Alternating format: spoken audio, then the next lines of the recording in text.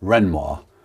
The name is immediately synonymous with some of the greatest Impressionist paintings in the latter part of the 19th century. Born in 1841 in Limoges, Pierre-Auguste Renoir created paintings that have almost become icons of the age.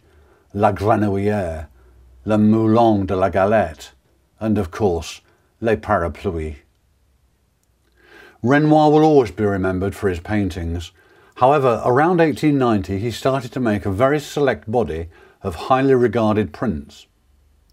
Between 1904 and 1905, now living at his farm, Les Colettes, in Cagnes-sur-Mer, he embarked on a series of 12 lithographs. They were not published until 1919, when the art dealer and commissioner of almost half of Renoir's graphic work, Ambroise Vollard, produced an edition of 950 copies on vellin, after which the plates were destroyed. The Woman by the Grapevine appears in 4 variations, but Renoir also drew Ambroise Vollard in thoughtful contemplation, and his friend and fellow artist, the young Louis Valtat, relaxed in his workaday jacket.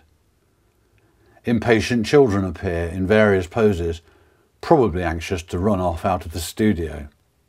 After Vollard's untimely death in 1939, fellow dealer Henri Petier purchased his stock of prints. Petier knew and dealt with many modern artists, including Derain, Dufay, Matisse, Picasso and Vuillard, which assisted him in his passion for the early golden age of French motor racing. Each one of the 12 Renoir lithographs offered here by the Goldmark Gallery is authenticated by Petier's dealership stamp, printed verso in the form of the initials HMP set in an oval outline.